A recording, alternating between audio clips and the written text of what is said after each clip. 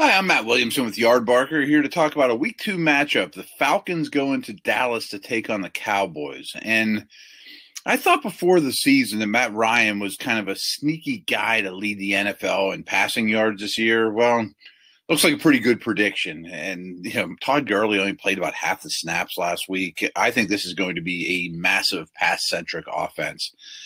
Julio Jones and Calvin Ridley should feast once again in Dallas. The Cowboys' secondary is just okay.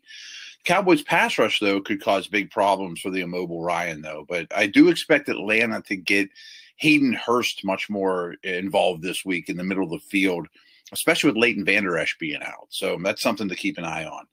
On the other side of the ball, the Cowboys' offensive line is kind of a shell of what it once was, and the reputation is a lot greater than what's actually going on there, especially at the right tackle position right now, which is a real problem. Still, this is a great and balanced offense, and Dak Prescott should have a lot of success targeting his 3 stud receivers against the Falcons' corners, which are kind of a problem area still. And there really is no reason to think that Ezekiel Elliott shouldn't have his customary big game. He pretty much does every week. This could be the highest scoring game of the week and a ton of fun to watch. I think expect it to be very back and forth. But more importantly, the team that falls to 0-2 is all of a sudden in a massive hole in the NFC. I like Dallas in this one, like 35-32, something along those lines. Again, really fun game.